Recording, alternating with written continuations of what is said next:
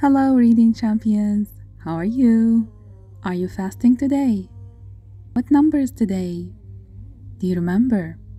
14, that's correct.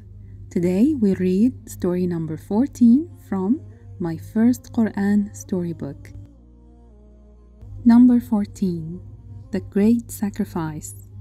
One night, the Prophet Ibrahim alayhi salam had a dream. He was ordered by Lord to sacrifice his son. Allah talks to the prophets, but He does not talk as we talk. When He wants prophets to do something, He shows it to them in a dream. A dream is like an order from Allah. The next day, the Prophet Ibrahim alayhi salam called Ismail. He said, "Ismail, I had a dream last night. Allah wants me to sacrifice you."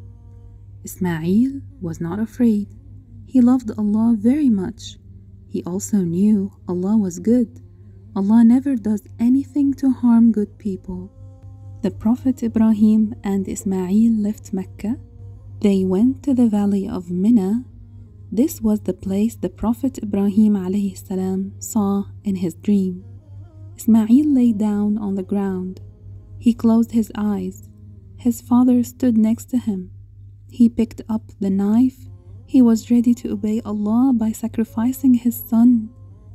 At this moment, the angel Jibril appeared. Allah sent the angel Jibril with a ram to be sacrificed instead.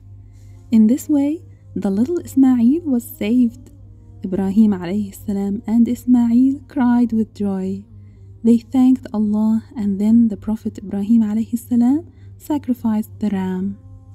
Allah loves people who listen to Him. He loves people who trust in Him. He cares for them.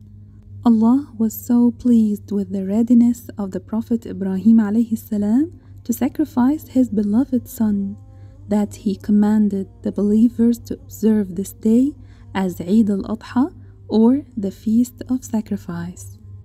And we finished the story of the day. Thank you for listening, and see you tomorrow, inshallah.